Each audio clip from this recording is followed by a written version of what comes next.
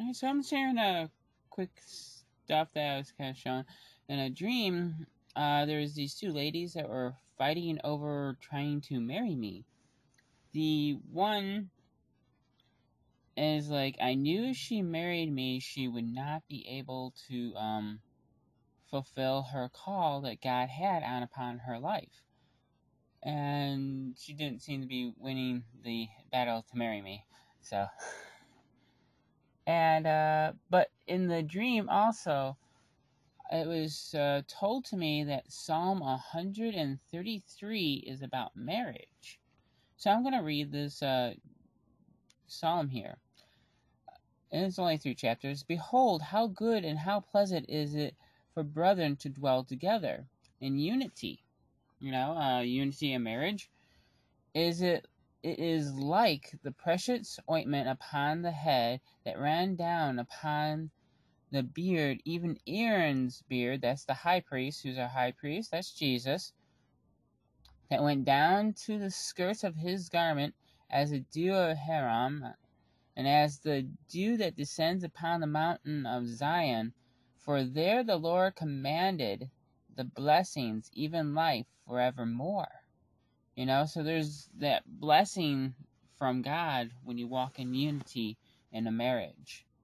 Alright, and just out of curiosity too, I looked up for the Strong's Concordance when it says for brother in verse 1, and found that sometimes it could also be referred to as another. In Joel 2:8, neither shall one thrust another, and they shall walk every one in his path, and they shall fall upon the sword, and they shall not be wounded.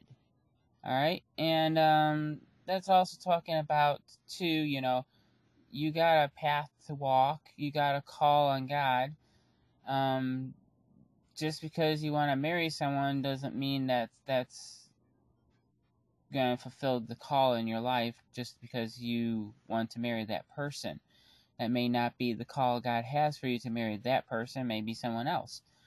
But anyways, in Job, and that's there, and in Job 41:17, and they are joined one to another, and to another is also the same word as for brethren in the Psalms. They stick together, they cannot be sundered, or sundered is divided. So, and this is basically talking about the scales of Leviathan at this point.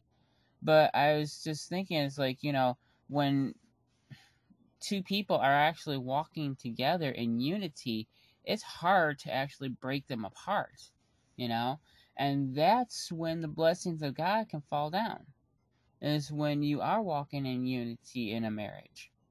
All right, God bless.